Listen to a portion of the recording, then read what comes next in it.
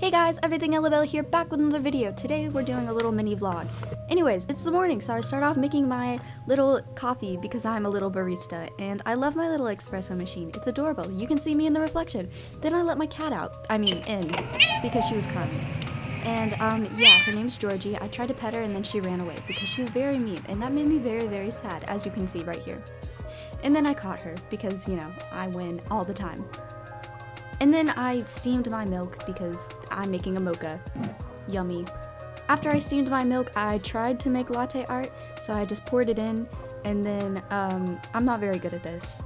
As you can see me kind of struggle a bit, but then I actually made something, and it didn't look that bad. So, you know, I was like, oh, that's pretty. Then I saved my coffee grounds for my compost for my plants, and then I pet my cat because he loves to get under the rugs. I promise I didn't hurt him.